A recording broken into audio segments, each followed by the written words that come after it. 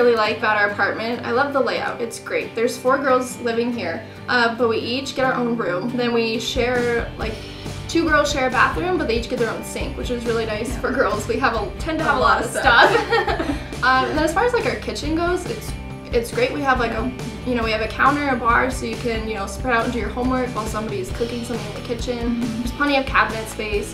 We have plenty of space for everybody's food and dishes. Coming to see you, you're a student first, and compared to off-campus housing, here you're supported being a student because we have study spaces, and additionally it's a part of housing and dining, so you get free ASAP tutoring, and free tutoring is really nice. I like the fact that Bear Creek is here and the Buff Bus comes around to the loop. That's definitely a big convenience for me, because if I were to live on the hill, then I have to walk all the way to campus, and that's just more of a hassle, especially when the weather is going to get bad soon. I think I definitely feel like I belong to a Bear Creek community because there's just so many things to do. There's so many events, and some of them are really big and some of them are really small, so you can meet a lot of different people and you can just do like fun activities. Like sometimes there's like making food or there's just like going and playing games, so there's just like so much to do. They're always trying to get people involved, so I feel like you feel like you're part of a community because people are always doing things together.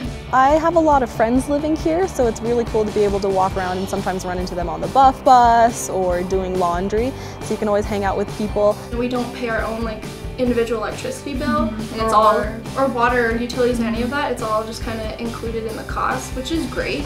So you don't have to worry about, collecting money from your roommates, everybody trying to divvy out, how you're going to pay for something. So the nice thing is, if you have a meal plan, you can just go to the dining hall that's in Willville, and you can use your lunch money to go and buy stuff at the market, or you can go to the dining hall and just sit down and eat with friends. The furnishing is great. It's so helpful, especially coming from like another state. If I had to move like all my things, like a whole bed, that'd be really difficult for me. So this is really, really nice.